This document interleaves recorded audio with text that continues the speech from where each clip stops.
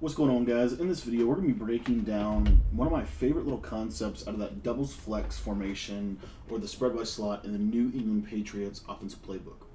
What's going on, guys? My name is Cody, and I want to thank you for taking the time to watch this video. If this is your first time visiting my YouTube channel, my channel is designed to help people become the best Madden player that they can become. And so if you are looking to get better at this game, I just want to encourage you right now to hit the subscribe button at the bottom of the screen. It's completely free to subscribe, and it just allows you to be able to stay up to date with the latest tips and strategies right here on the channel.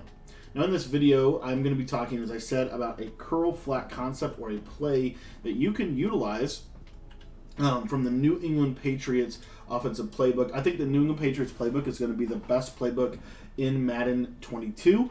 And so I've been preparing really heavily on this. I actually wrote an entire book on the New England Patriots playbook, breaking down every single formation and everything that you can do. So if you want to get access to that, I'm going to leave a link to that in the description of this video.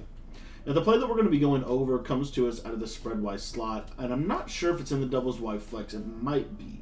But we've been talking about this doubles Y flex scheme for a couple of videos now out of the New England Patriots playbook. It's one of my favorite formations, favorite concepts in this game.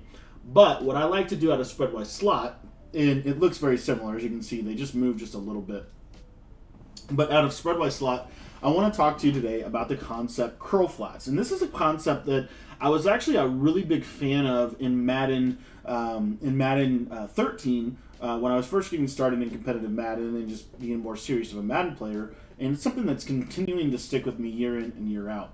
And so I just want to go over a couple of ways that you can run this concept and kind of use it against the meta defense. And so I've loaded up the Mike Blitz 3 with, I think, the best zone drops in the game right now, 30, 10, and 10. And we're just going to talk about this this curl flat concept. So what we're going to do first is we're just going to basically run the play, and we're going to take a sack, and I just want to go over kind of what happens.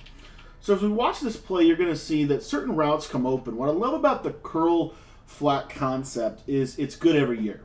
It's good every year, and we're going to talk about in this video how you can actually do a couple of things to make it even better. So let's go into instant replay. I just want to break down this concept for you first and foremost. So first and foremost, what I love about this route to the back is this back route is something that we can actually hot route to. If we have a hot route master, we can put this angle route on the field. But this one actually has its stock, and if you just watch this running back, I just want to show you what happens to these zones. What you're going to notice is he pulls this yellow zone into the middle of the field. The flat zone does a good job of pulling the curl flat to the outside of the field, and now this leaves a window for me to be able to hit right here. The other thing that I like about this is something else I want to talk about, and this is actually a little bit more significant. So if you look to the short side of the field, I actually think that this curl route is better to the short side of the field. So if you watch this, look how the flat zone does a good job, and then look at where the curl kind of sits in the zone. You see here that it's sitting in the zone, and what I like is if you continue to watch this play, you're going to see that this yellow zone, I might have had my user on him, I think I did, but if I didn't have my user on him, he would bite down in this route, leaving this window open as well. So what this is kind of telling me, and what this should be telling you, is that this running back route is going to do a good job of both pulling the user, but it's also going to pull a lot of yellow zones. And so we're just going to go back through and run the same concept. And I'm actually using the zone. There's specific zones that are designed to stop curl routes. Those are curl flat zones. Literally, it says curl in the zone type. So I'm using curl flat zones to try to stop these. Now I want to show you, I've moved the ball to the right side of the right hash mark so that the running back's on the short side of the field, and so that concept is also on the short side of the field. And I want you to watch what happens. So if you watch this curl route, you're going to see that it really opens up a nice throwing window for me to be able to throw it. A user is almost always going to go to the running back route. Any yellow zone is going to suck into the running back route. And so this is going to really open up this short side curl route. Now, this is also going to open up some other concepts that we can use on the wide side of the field. So I just want to show you the wide side curl route, and I want to show you the difference. So I'm just going to snap the ball, and I'm going to try to just throw this curl. And you see that there's a little bit more, just a little bit more action over on that side of the field. Okay, because of the fact that it's to the short side or to the wide side of the field, it changes how the zones play, and this is why we have to kind of lab this up, and this is why we have to kind of go through this. So now what you're going to see is that zones that are dropping to the wide side of the field in this example are actually going to, because they take a little bit longer to get out there, they're going to more likely play the curl route. So we have some options that we can do. One of my favorite little things to do out of this concept this year, specifically this year, is this little adjustment right here. And it's really simple. All we're going to do is we're going to put the wide side of the field slot, which is Chris Godwin, on a curl or a hitch route, and then we're going to put the outside receiver on either a 5-yard out or a smart routed out. And honestly, that's up to you. I'm going to show you both of them. So the 5-yard out is really good against like cover 3. You're going to see that you can basically throw that right at the snap.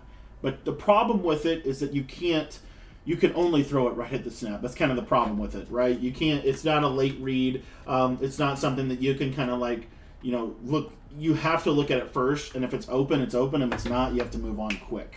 Okay. The other reason I don't like the 5-yard out all the time is because it doesn't really beat man-to-man. Okay, but if I smart route this route, now it's going to beat man-to-man, but also I want to show you what it's going to do to cover 3. So if I smart route this route against cover 3, you see that the outside third kind of sits on it, to be honest. It kind of sits on the route. Now there is a way around this, and here's the simple way to do it. So if you want to get around this and be able to really attack the sideline on both sides of the field out of a spread formation, all you have to do is take the slot receiver, Godwin, and just simply put him on a streak. By putting him on a streak, what you're going to be doing is you're going to be forcing this outside third to have to respect the streak.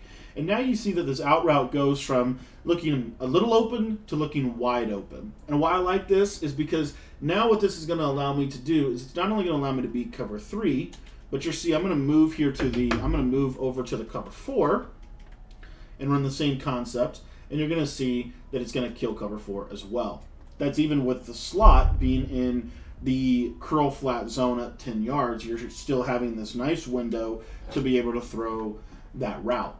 Now let me show you this against Tampa 2, and in particular, I'm actually using a specific type of Tampa 2, one that's, I think, decently suited to play this. But if you just watch this real quick, this deep 10-yard dig is kind of open against that. Those cloud flats are on like 30 yards. If they were on like default, then the out route would not get open, but the hitch would get out open, as well as the curl routes to the outside. So now we kind of come to the point in the video where we have to make a decision of how we're going to execute this concept. Again, I want to really emphasize the fact that most of the time the user is going to use the running back route. If not, you can throw this running back route in 2 separate windows, which I really like. So let's say, for example, the opponent was setting up a defense that looked essentially something like this, and their user was going up the seam with triangle. Okay, let's just say that that's going to happen. Well, what's really cool about this is you'll see that this running back route just gets wide open over here in this pocket. So really nice little read. Another thing that can happen from time to time, especially if you run this concept a lot, like I like to run it a lot, is you'll see something essentially like this, where basically what they've done is their user's going to sit over here and they have a Mabel coverage on the backside. This is where this play can really become in handy, because if they stay on the left side and you have a look like this right here, now what's going to happen is this running back is going to loop all the way over and get open in this little pocket right here. So it's really good for max coverage. That running back route also beats man-to-man, which is really cool. And then the last thing that I want to show you is the double Mabel with double yellows. I think this is the best coverage in the game, especially if you have good user in the middle of the field. But I just want to show you this real quick. What I like about this hitch out route concept is later on in the play, watch what this running back route does. See how it gets wide open because that hitch route, that yellow zone is getting held by the hitch route. It makes the running back route have to be usered, and it now opens up a lot of other windows for your offense.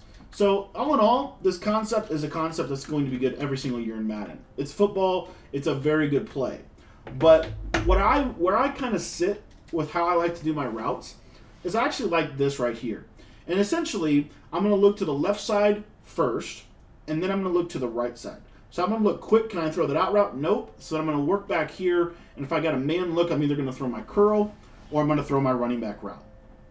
So really simple little concept, but really effective in my opinion, and something that I think you should add to your playbook. This is the curl flats concept out of the New England playbook. If you want to get my entire New England Patriots offensive guide, then you can get that in the description. I think it's going to be the best offense in Madden 22. It already was probably the best offense in Madden 21, with a little bit of an exception depending on if you are a bunch person or a trips tight end person. But this offense is insane. I would encourage you to dive into the ebook. I'm going to leave a link to it down in the description.